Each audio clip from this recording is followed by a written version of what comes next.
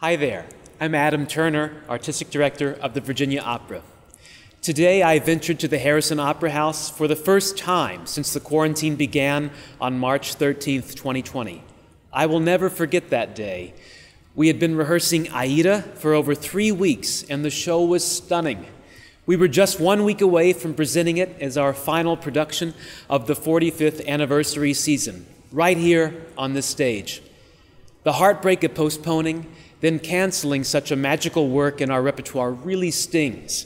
But in hindsight, I know we did absolutely the right thing. If our actions then meant that just one person avoided getting sick, it was more than worth the sacrifice. While that moment is now in our past, nevertheless, we find ourselves looking toward an uncertain future. Virginia Opera has every intention of coming back to our stages stronger than ever, but we will only do so when it's safe for our audience, singers, orchestra, and staff. Our first duty in that process is to communicate clearly with everyone in the opera family as to what those plans look like. And when the time comes, we will know that we have taken every precaution to ensure a safe experience in our theaters.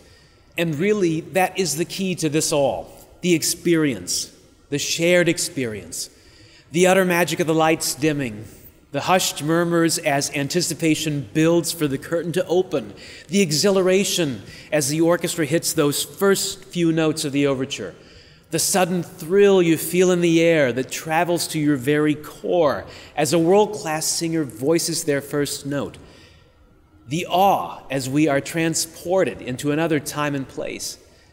There's nothing like a live performance. Live opera is magnetic, with so many ways to enjoy its power. The voices, the orchestra, the visual impact of lights, sets, and costumes. When these all synthesize into a Friday evening or Sunday afternoon at the opera, more often than not, it leaves us walking on air, renewed, even transformed as we rejoin our reality. We at Virginia Opera, like all of our colleagues in the arts throughout the state, are desperate to once again entertain our audiences. And while current circumstances make it impossible for us to respond as we'd like, we remain committed and eager for the day when we can once again gather to share the joy of live performance. The collaboration between those on stage in the pit and you in the audience brings an energy that is both electric and vital and comfortingly familiar.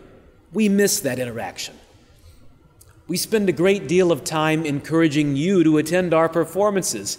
It's in our DNA as an art form. It's in our nature to want you to be a part of that work. It completes the circle that binds us together. In this most unpredictable time, we know absolutely that it is best for us all to stay at home.